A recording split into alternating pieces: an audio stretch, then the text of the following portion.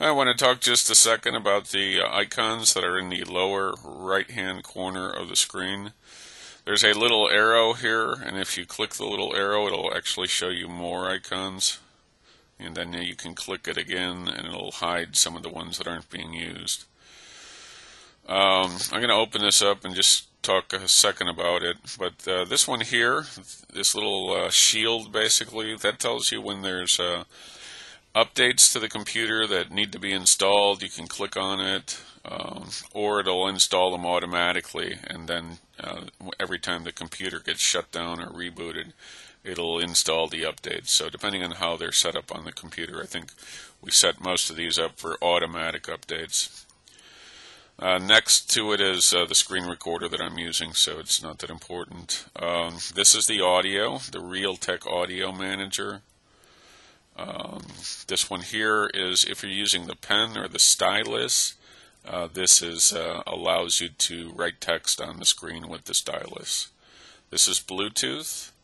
This is Windows Messenger.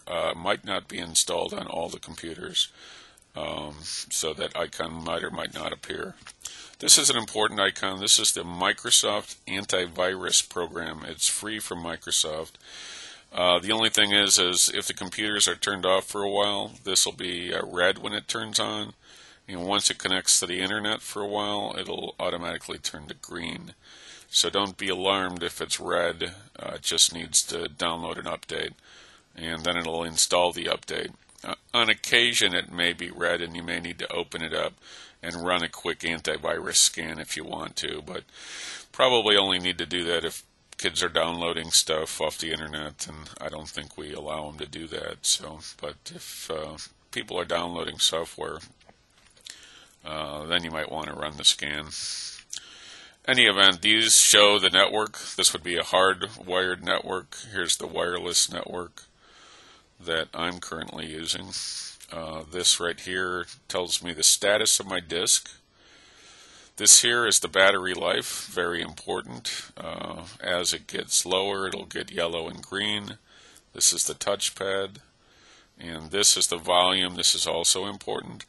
If you right mouse button click on it, you can go into controls and adjust the audio properties, but the button you'll use the most time will be the left mouse button, because that allows you to increase or decrease the volume.